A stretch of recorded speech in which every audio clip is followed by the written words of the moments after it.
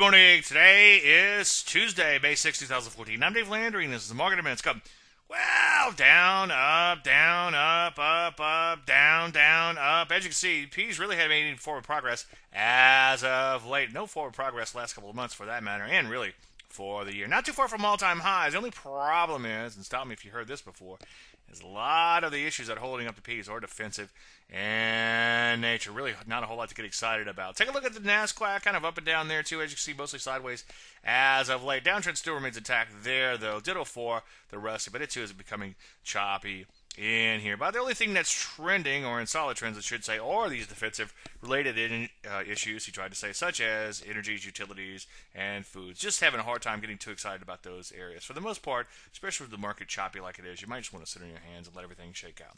Any questions? As usual, Dave at DaveLandry.com. I'm Dave Landry, and you just heard Market in a Minute.